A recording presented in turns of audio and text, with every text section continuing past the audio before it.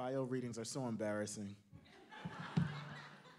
I just want to start by saying I didn't know what to expect by being here tonight. And I sat on the side with tears rolling down my face. And I think it's a testament to the fact that the Spirit is here, yeah? So thank you. Dr. Terrell, I just want to say to you, it was a pleasure to hear you sing. Your work was influential in my own development. I read you as a seminary student to sing with Dr. Butler, who I'll be in conversation with. So it's really an honor to engage you live and in color. I say that because often, I don't know if for many of us who are writers, who are thinkers, you don't know how far your work travels and where it will land, and your work helped me in a moment where I was struggling to find God, even amongst people who said they were helping us to think through God talk. All right. I'm honored to be here, and let me just give a caveat before I start too. Abolition as a frame is not just about thinking about how we can rework systems. It's also about how we can rework our relationality, our ability to relate to one another. So with that in mind, I want to change the sort of lecture style a bit. I'll talk a bit, meditate, but I'm also going to invite you to do some talking as well. Is that okay? All right, so don't get scared when I start asking you questions. So let's get free. Case for an abolition theology. And let me just start also by thanking Dr. Stephen R. Gray and Kim Johnson, who have offered hospitality for making it possible for me to be here, so thank you all. And also Dr. Christopher Ringer, the Center for the Study of Black Faith and Life, and also Tyler Tully, and a Resilience and Leadership Initiative, who I had the pleasure of talking to today. All right. So I'm beginning my talk this evening by invoking two scenes, the first of which is an account of home, and the second of which is a recounting of that which might be closer to home for many of us. I begin in Camden, New Jersey in the early to mid-'80s. Scene one. The small living room, our tiny kitchen, our modest bedroom would be saturated by a booming noise, often a grunt, emanating from my father's heavy voice. Somewhere between the timber, I would discern a somber sigh, most likely that of my mama. Daddy used his fist to do what he had not yet learned to do with his mouth. The force of his punch was his grammar, the way he used his body to dissent, to persuade, to subjugate, to control, to respond to beat my mama were in many ways pedagogical. My daddy was what becomes of human persons socialized into manhood.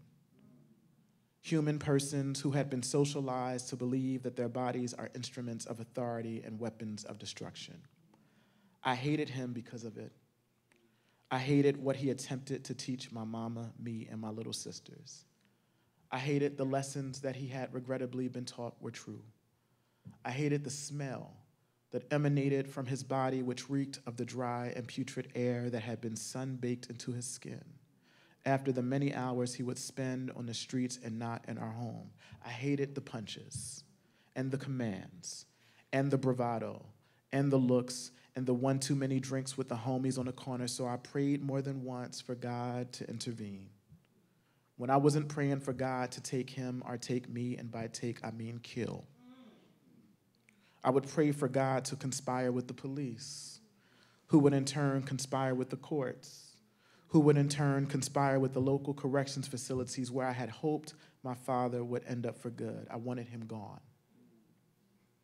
But gone is too vague of a description, an effect of what I had prayed for with the fervent, earnest, and juvenile desire of a son who was too scared to sleep through an entire night out of fear that he would wake up to any given morning to start a day only to discover that his mama had been killed. I was too scared to wake up to utter silence. I really wanted him to stop beating my mama. I wanted my mama to be able to move about her day without having to monitor the tone of her voice or simmer down her attitude. I really wanted my daddy to lose himself in the big laughter that he was prone to release. I wanted hugs, not a body slammed. I wanted flirtatious banter, not demoralizing verbal invectives. I wanted my daddy Grafton, which was his given name, to be liberated from the grip of the persona, Sweet Daddy, which was a name given to him by those in the streets that others had celebrated him for portraying. But I was a kid. And gone was the easiest way to communicate what I desired but couldn't name. So I believe the fastest way to end the violence was by supplicating to God to be bodied forth in the form of law enforcement. I'm going somewhere with this. Looking back, I remember the ways my insides would quake when the police cars would pull up to my house. Y'all get that feeling? The noise and the lights of the siren blurring. How ironic a turn of emotion I would experience considering that my initial flights of terror, the reason my family members would call the police, or the reason I would pray to God at all, were replaced with yet another type of terror. The terror that surfaces and overtakes many Black, Latinx, working poor, queer, and trans, or undocumented people whenever we are confronted with the instruments of the state. I recall many days when the police would show up after having been summoned to intervene. The police who showed up tended to be men who seemed to be possessed of the same energy as the man they had shown up to control. Daddy used his fists, as did the police on occasion. I feared that they would end up beating my daddy, who would end up in custody because he beat my mama. It was a masculinist game they played. But I didn't realize it because my immediate desire for daddy to be gone was cloaked by my real desire for him to stop beating my mama, which I had prayed for God to actualize. I didn't make the connection then between my disparate views of God and justice, the state and injustice. In my spiritual imagination, it was not clear that the God who had been incarnate in the person of Jesus, whose death had come after an encounter with a different state apparatus, was being called upon as a source for state intervention. But this is what I believed. It was to me an easy resolve. Justice looked like daddy gone, when what I really wanted was an ending to the violence that daddy meted out. I really wanted my mama to be safe. I wanted happiness and peace. And it seemed logical that the quickest response to the bigger and more complex, the more complex and nuanced problem of patriarchal rule, gender socialization, ideas of manhood ensconced in dominance and power, was to pray to a God who can be envisioned as warden, as an arbiter of a type of insular justice that only showed itself to be terrifying and violent. It is clear to me how my God images and my views of God were shaped in such a way that my theological imagination ended up with a view of justice that could be materialized in the form of a jail or prison cell, because that is and has been the American response to complex harms that beget harms. It is a result of having been preached to about a better and more just world to come in the hereafter, as opposed to being attuned to a God whose presence might be better understood as the spirit that compels us to build a transformative and just world, free from violent ways of being and relating, free from systems that dictate that we ought to solve harm by doing harm, which shapes our theological imaginations in the present. Scene 2. A few weeks ago, I was a guest speaker at a literary event in Dallas, Texas. A few minutes away from one of the locations where we were to be assembled for a pre-convening arts event was the home of the now deceased Botham Jean. As we drove through the neighborhood, my host called our attention to the left. This is where Botham Jean lived and was killed by that police officer, he said, with a tone signaling his exasperation. 26-year-old Botham Jean, unarmed and Black, as you know, was at home, likely comfortable and shielded from the horror that would soon overtake him on the evening of September 6, 2018. He was at home before Amber Geiger, a white Dallas Police Department patrol officer, entered his apartment, assuming it was her own, according to her, and shot and killed him. We drove through the neighborhood, which is now ghosted by his murder. We talked about his murder through a collective pain and rage that has become common. We too were Black people who were overly cognizant about the precarity of our lives, overly shaken by the reality that we could also be at home or on the streets or at a march or at a church service unarmed and be struck down by the bullet fired from the gun of another who sees us as threats before we are seen as human. We too were black and knew that our deaths might be easily overlooked as a result of some police officers or neighborhood watch person turned vigilantes' dormant fear. We too were black and knew that another's irrational panic might be the cause for their impunity. We, too, were black, driving through Botham Jean's neighborhood, stuck between collective fatigue and heartbreak before Geiger was found guilty of murder and sentenced to 10 years in prison. After Geiger was sentenced on October 2nd, Botham Jean's younger brother, Brant, forgave and hugged Geiger. Jean's father, Bertram, also forgave Geiger. The judge, Tammy Kemp, a black woman, hugged and held and read over John 3:16 with Geiger before giving Geiger her Bible. To many onlookers, especially black people, those acts amounted to what Dietrich Bonhoeffer called cheap grace.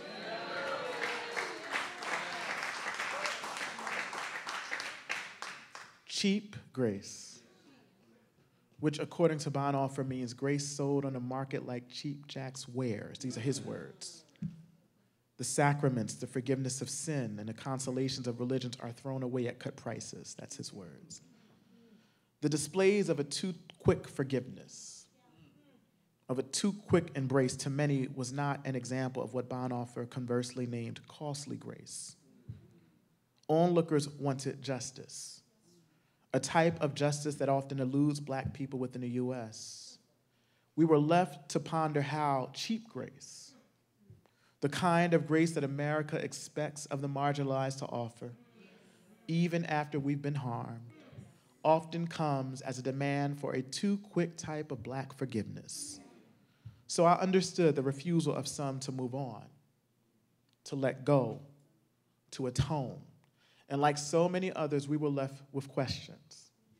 Writing in Religious News, a scholar of African American religion, J. Cameron Carter, opined, for example, quote, "Can there be a forgiveness that does not absolve guilt, but brings the anti-black world to an end? Could there be a poetics of forgiveness that pressures forgiveness as we know it? Could there be a forgiveness that ends forgiveness, a forgiveness at the end of the world?" And he ends by saying, let's hope so. But some of us pursued a different set of questions. Some of us questioned the questions. Some of us questioned the logics that lay just below our demands. Black queer writer Hari Ziyad posed, for example, the following meditation as part of a much longer and nuanced Facebook post/sermon. Quote, "So when I say we shouldn't be okay with Geiger going to prison, it has nothing to do with whether I empathize with her. And the argument doesn't require anyone empathize with her either. It only requires us to see the carceral state for what it is. The same thing that produced Geiger, the same thing that will continue to produce more Geigers, and the same thing that relies on our comfortability with or even cheering of it on the rare occasion that it eats one Geiger in between, creating 500 more. The comfort is necessary for its existence." Ziyad offered a fiery word. But are they proffering an unrealistic and unattainable way forward? What is the it of which they said our comfort makes possible? Like Ziyad, I refuse to downplay the optics of what was seen as a display of cheap grace, at least on the part of the judge. I've witnessed many displays of the too quick race to assuage a white police officer who murdered a black person. I understand how and why black people would be provoked by those displays, so much so that they begin to question the emotional leaps black people are expected to meet to assuage white guilt. But what are we to think about the overall reliance on systems and institutions like jails and prisons whose very foundations are themselves built upon anti-blackness as tools for transformative justice? Could there be, as Carter names, a poetics of forgiveness that is organized around principles of costly grace, of people transformation, of the ending of harm that does not require the diminution of Black suffering in an anti-Black world? And could there be an ending to the uses of the systems that keep our anti-Black world firmly in its place? Is justice just simply because it is calculated by what Saidiya Hartman calls a racial calculus and political arithmetic that is computed according to carceral logics? So I want to pause here because I think we need to orient the ways we learn and build knowledges differently, and I want to ask you to speak to somebody. Decenter yourself in my perspective. I want to give you an opportunity to speak to a conversation partner. And I want you to sort of respond to this question, and I'll give you 3 to 5 minutes. What are we to think about our overall reliance on systems and institutions like jails and prisons, whose very foundations are themselves built upon anti-Blackness as tools for transformative justice? What are we to think about jails and prisons and law enforcement, whose foundations are tethered to and built upon logics of anti-Blackness as tools of social transformation? Another way to say that: how are we to name jails and prisons and law enforcement as just tools when they are doing unjust things in our communities? Can you turn to somebody you don't know and talk for about 3 to 5 minutes, and then we're going to return back.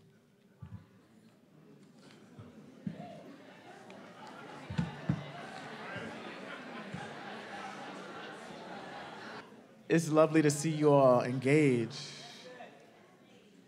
It's lovely to see you all engage. And like you, I don't have solid answers, right? But I'm on a quest to find them by first posing a different set of postulations through which we might collectively struggle. And I hope we can struggle together tonight. So let me offer some thoughts on my understanding of abolition. Much of my thinking on abolition has been shaped by the intellectual and organizing efforts of Black women, Black feminists, like Ruth Wilson Gilmore, a formidable activist and scholar of geography. If you don't know her, please write her name down, go search out her works and get it. As well as the work of Angela Davis. Ruth Wilson Gilmore, in sum, defines abolition as a form of analysis, as an organizing practice that is not centered only on the removal of the systems that harm us. Get this. It is not centered only on a removal of the systems, the things that harm us, but the process of imagining into being the life and soul-affirming tools that ought to go in the place of the things that harm us. It is the feeling of the necessary void. It is a collective leap from the nadir. According to Wilson, quote, abolition is figuring out how to work with people to make something, rather than figuring out how to erase something, end quote. Abolition, therefore, is ultimately a politics and a practice of creation, not just destruction. It demands that we broaden and diversify our imaginations, to activate and stretch and complicate what historian Robin D.G. Kelley calls our freedom dreams, such that we might trade material, institutional, systemic, interpersonal, communal beauty for the many ashes left in the wake of slavery's afterlife. Abolition is not a politics or practice of resignation, but a politics and practice of resistance, of struggle, of co-laboring. Abolition means, as Rachel Kushner describes in her compelling interview with Gilmore in the New York Times Magazine, it is, quote, not just the closing of prisons, but the presence, instead, of vital systems of support that many communities lack. She goes on to say, instead of asking how, in a future without prisons, we will deal with so-called violent people, abolitionists ask how we resolve inequalities and get people the resources they need long before the hypothetical moment, as Gilmore puts it, when they mess up, end quote. It is, as Gilmore and her co-conspirator James Kilgore define it, quote, a practical program of change, rooted in how people sustain and improve their lives, cobbling together insights and strategies from disparate connected struggles, end quote. And it comes from a desire to, quote, want a society that centers freedom and justice instead of profit and punishment, as Wilson and Gilmore explains. Abolitionism as a principle of social transformation, as a tool of world remaking, has its roots within a U.S. context in the freedom struggles of those who sought to push back against the colonial sweep that disappeared indigenous nations, and a human people trade that crisscrossed the Atlantic, turning the ocean into a commercial thoroughfare and African people into things, objects that were commoditized and violently managed. Both Gilmore and Angela Davis, among many other scholars and activists who inspire us to take serious the need for an abolitionist practice, draw a genealogy of abolitionist thought and praxis back to the period of Reconstruction within America, as recorded and analyzed by W.E.B. Du Bois. Du Bois, Gilmore explains, quote, showed in Black Reconstruction in America that abolition is a fleshly and material presence of social life lived differently, end quote.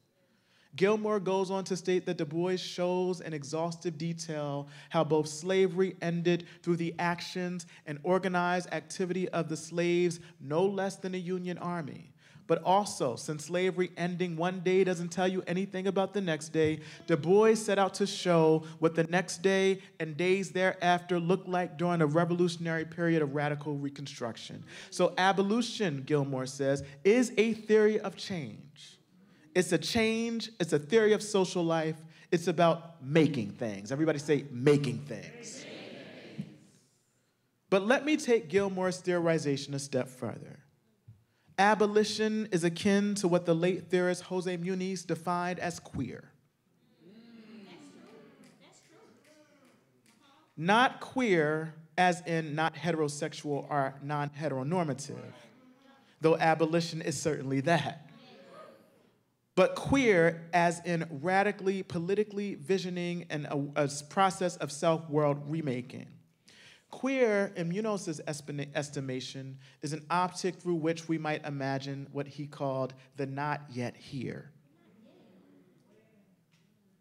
It is that which we dream of and move toward in the hope that we might attain the substance of that which we desire. Abolition, as defined in keywords for American cultural studies, quote, is talked about as the byword for finality, is at bottom the symbol for urgent democratic, social, and political change that has not yet occurred.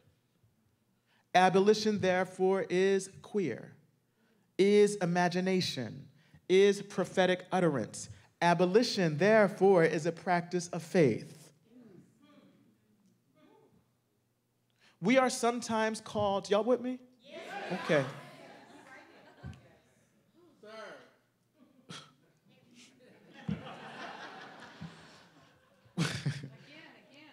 We are sometimes called to fight for the things that we might only vision and touch first in our collective imagination. Consider, for example, the history of the abolition of slavery, the period of Reconstruction, the entrenched responses by the state and its white citizenry post-Reconstruction, and the connections of all of the above to our present. Reflect on the following words from Angela Davis, from which I'm quoting extensively from the book Abolition Democracy, which you all should buy. This is Davis's words. Du Bois argued that the abolition of slavery was accomplished only in the negative sense. in order to achieve the comprehensive abolition of slavery after the institution was rendered illegal and black people were released from their chains, new institutions should have been created to incorporate black people into the social order.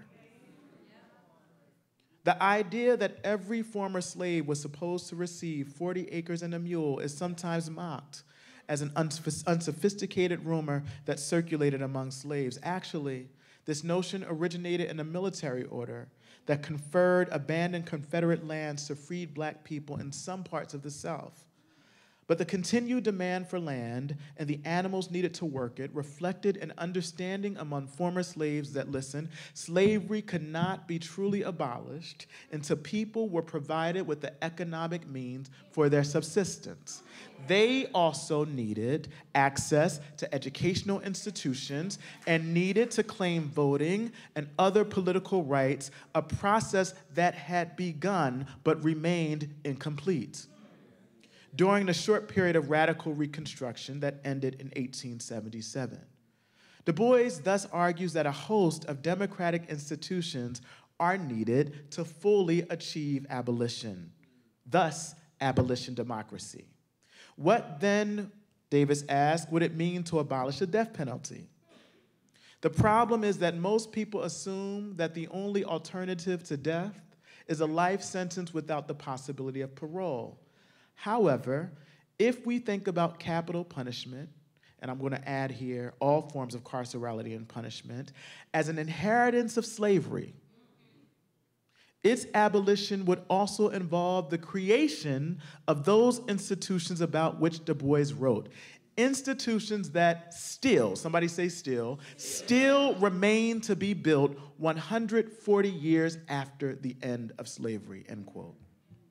In other words, to achieve a goal like the ending of capital punishment as one example, we would need to fully realize the very institutions, rights, access points to services and supports that Du Bois and others surmise as necessary for the transformation of democracy 142 years ago. Or in different words, the project of slavery necessitated control, punishment, surveillance, death, confinement. Contemporary carceral apparatuses are deeply rooted in the same. And in lieu of creating the conditions and institutions and services and ways of life that could free us, the state responded by fortifying its carceral apparatuses. The state chose instead to create institutions and laws that would asphyxiate one's well-being or impact upon the choices she may make. This is what Eduardo Miranda, in conversation with Angela Davis in her book, Abolition Democracy, calls a crisis of imagination. So reimagine, if you will, how the full realization of those institutions would have shifted the ways we think about responding to the social conditions that ails us. Prisons and punishment are our default cheap responses. They are the result of lazy dreaming.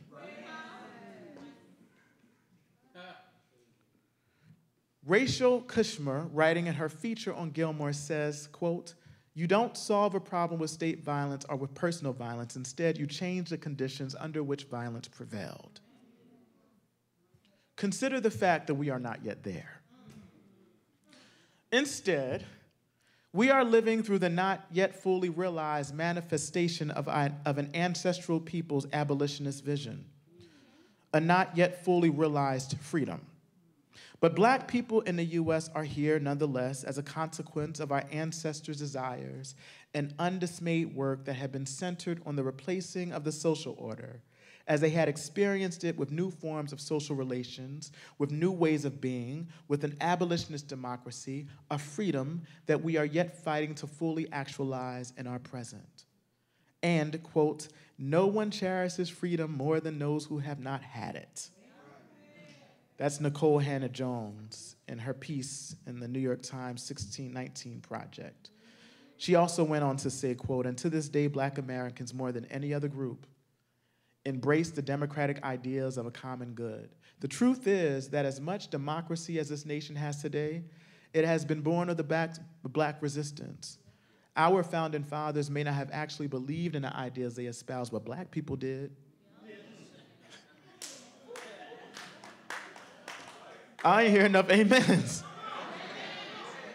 For generations, she says, we have believed in this country with a faith it did not deserve.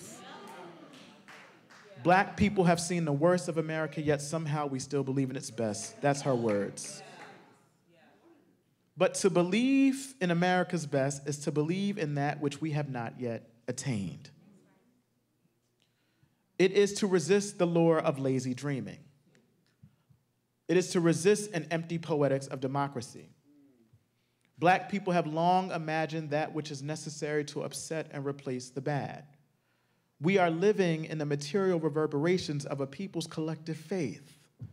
In a democracy whose poetic ideas the marginalized have struggled since the inception of this settler colonial nation to match with just materiality. Abolition is a faith practice, and that which results as the substantive consequences of a people's faith. But let me give you another opportunity to breathe, literally. Can we breathe in and out together? Breathe in. Breathe out.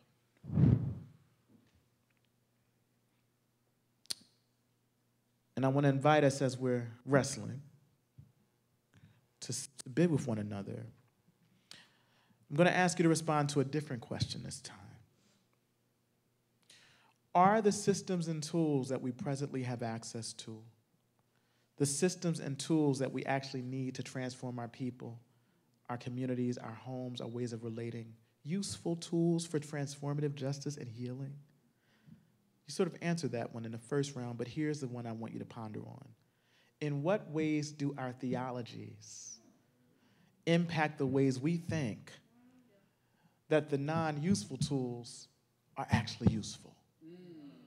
Another way to say that, how are our theologies abetting the white supremacist, cis-hetero patriarchal capitalism that undergirds our carceral apparatus? How is our theologies leading us to believe that somehow we will find freedom in cages?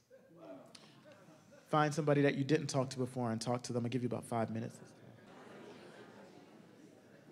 I would love even for us to think about how we can model discussions like this in the spaces that we occupy, whether that's the classroom or our worshiping spaces or the street corner.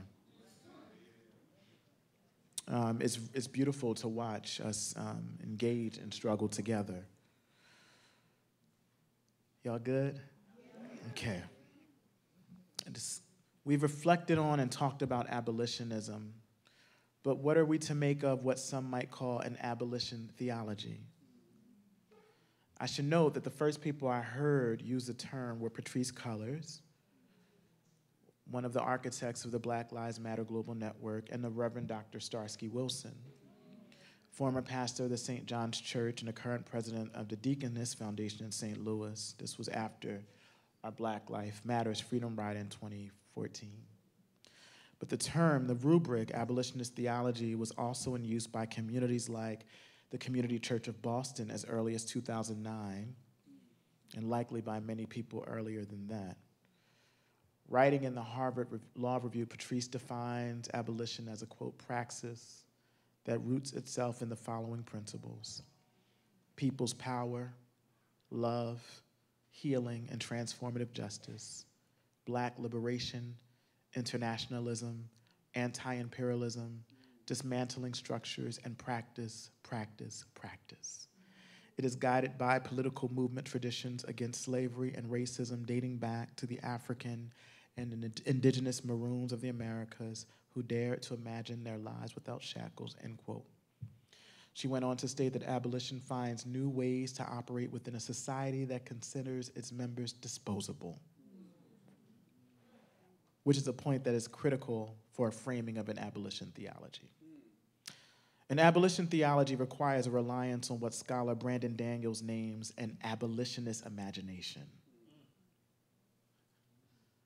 Daniels compels us to think about how an abolitionist imagination allows us to, quote, risk radically reimagining theology and the good, and from there to creatively envision moral possibilities beyond, over, and against the prison and the logics and systems that govern and uphold it, end quote.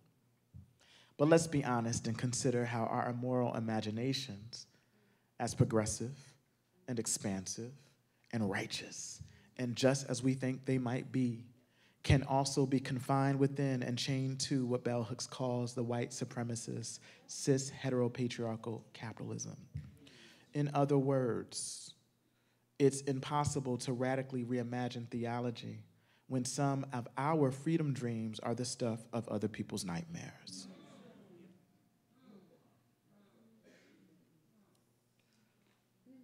We can't possibly reimagine justice for the most vulnerable among us if we believe that God errs always on the side of those who are positioned within the nation state as having proximal access to power, whether they be heterosexual, cisgender, the rich, the state, white, able-bodied, or the so-called citizen. This is a nightmarish theology, and its articulations are not new. Theologians like James Cone, for example, have written as much. When riffing on the symbolism of the cross, for instance, in the book The Cross and the Lynching Tree, Cone offers this critique, quote, unfortunately, during the course of 2,000 years of Christian history, this symbol of salvation has been detached from any reference to the ongoing suffering and oppression of human beings, those whom Ignacio Alacuria, the Salvadoran martyr, called the crucified peoples of history. The cross has been transformed into a harmless, non-offensive ornament that Christians wear around their necks. Rather than reminding us of the cost of discipleship, it has become a form of cheap grace. There's that word. An easy way to salvation that doesn't force us to confront the power of Christ's message and mission until we can see the cross and the lynching tree together, until we can identify Christ with a re-crucified black body hanging from a lynching tree. There can be no genuine understanding of Christian identity in America and no deliverance from the brutal legacy of slavery and white supremacy, end quote. An abolitionist theology would indeed allow us to make the symbiotic connection between the cross and the lynching tree and the jail and the electric chair and the gas chamber and Abu Ghraib and empire. An abolitionist theology therefore requires the work of raising the secure walls that cage our imaginations. Because when we set our imaginations free, we will ultimately obliterate the fortifications that have confined God in our imaginaries as nothing more than an agapic, hawkish militarist. Second, an abolition theology is a speculative theology of hope in the not yet here, the not yet attained, the otherwise, as a Sean Crawley would name, the unalike, the expectant. Abolition, however, is not an end, or as a Community Church of Boston posits on its site, a simple, quote, eschatological moment. It is, as the writer goes on to express, quote, a reflection of our collective ontological selves. It is a movement built on hope, quote. It is, as the writer explains, a liberationist, humanist theology of abolition that hopefully will fill some of the empty space left by the destruction of the prison industrial complex, end quote. But the goal is not the destruction of the prison industrial complex alone, but the collective work of imagining what ought to fill in the necessary void left by removal of the prison industrial complex and its contingent features. It is therefore the work of repair. And let's be clear, the prison industrial complex is not only the collection of material structures built by the state or private corporations in which people are incarcerated. It is not the only system in need of repair, no. It's grounded in a range of carceral ideologies that shape our imaginations too. In short, we can't demand the abolition of jails or prisons or the death penalty if we are not willing to abolish white supremacy, cis heteropatriarchy, ableism, settler colonialism, capitalism, and any other feature of systemic oppression that form our ideological bars, which hold the prison industrial complex firmly together in the U.S. and in the U.S., in us, in our imaginations. And finally, an abolition theology is a theology of reckoning. It demands of us to consider our complicities in and reliances on the very systems that ail us. It demands of us to acknowledge and deal with the crisis that is the limitations of our moral imaginations. It demands that we be honest about comfort, our comfort with the carceral state, which makes the carceral state possible and necessary. And because we are comfortable with easy disposability, it may make all talk about abolitionism sound as if it is overwhelmingly foolish and unfeasible. But abolition is faith. Somebody say faith. And abolition theology is a theology of the not yet here. It is an Afrofuturist theology. It is a queer theology. It is a liberation and womanist and muralista and disability liberation and trans and feminist theology. An abolition theology is an aspirational theology of repair. In closing, let me circle back to the beginning. I often wonder how my father's and mother's life outcomes would have been differently impacted had we had access to systems other than law enforcement and a criminal justice system. What, for example, would have been the difference if we had a safe number to call that would have prompted the arrival of accountability partners comprised of community and family members whose first priorities were my mother's safety and the ending of violence, and whose secondary priorities were to provide a space outside our home where my father could go to receive interventions that help him de-escalate, interventions that would have allowed him to journey to the source of his anger and violence. What, for example, would have been the difference if he had access to mental health supports, trainings that prompted examinations of the interconnections between masculinity, patriarchy, and violence, work readiness support, or trainings on parenting? Consider that he became a father at 15-year-old. What, for example, would have been the difference if my prayers to God for my father to be gone were organized around an articulation of a vision of justice that did not overly demand enactments of violence to solve the problem of violence in which he enacted? What, for example, might justice look like for someone like Amber Geiger, a former agent of the state, if it was envisioned as a process of accountability that centered her reckoning with her actions and the logics of state violence that governed her actions? What if she had to return to the communities whose spirit she deadened, to labor, to face and sit with the tolls of state violence and to undo them, to be of service to the Jean family, to be transformed? What, for example, might justice look like if we had imagined it that which comes not by killing the problem, as Ruthie Wilson Gilmore suggests, but by naming and removal all the issues that make problems possible?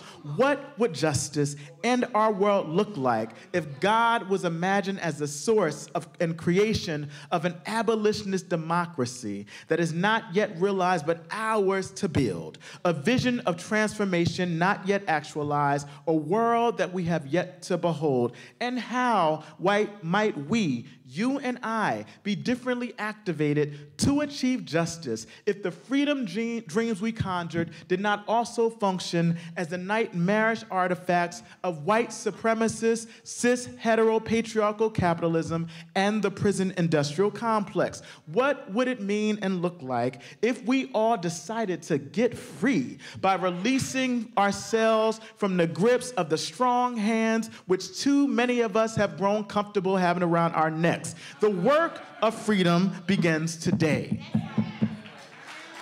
right now,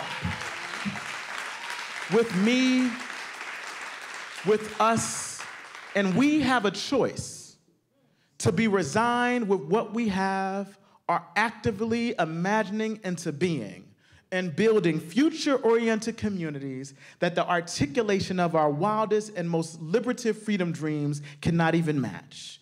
Thank you so much.